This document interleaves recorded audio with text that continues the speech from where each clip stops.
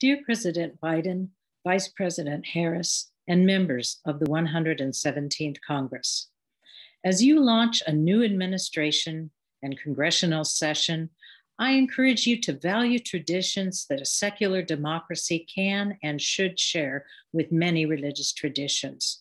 One of them, from my own tradition as a Protestant Christian, is that of caring for and honoring the other, the one who is culturally, racially, or socially different from ourselves.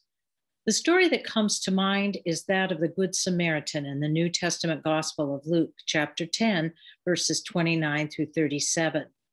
The key to the story was that the Samaritan was a social cultural other.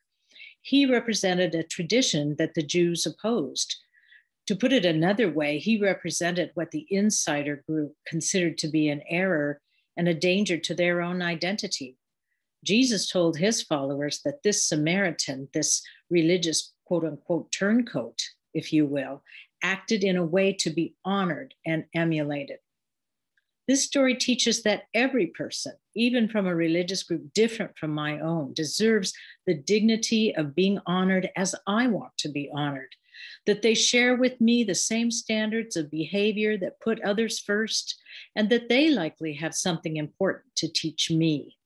As a scholar teaching at an evangelical institution, I have been saddened by how many white people representing this tradition have ignored this story and these important lessons. We honor Reverend Dr. Martin Luther King Jr. for his espousal of nonviolence, but then we find ways to justify our own violent acts against the other, ignoring their dignity and humanity. This should not be. If we espouse nonviolence only for Black people, but insist on violence when white people feel threatened, then we have ignored our own scriptures. Moreover, we have ignored the values of a healthy and robust democracy. May you receive a blessing as you seek to enact in legislation and in policy the spirit of the Good Samaritan and similar lessons from all religious traditions. Sincerely, K. Higuera Smith, PhD, Professor of Biblical and Religious Studies, Azusa Pacific University.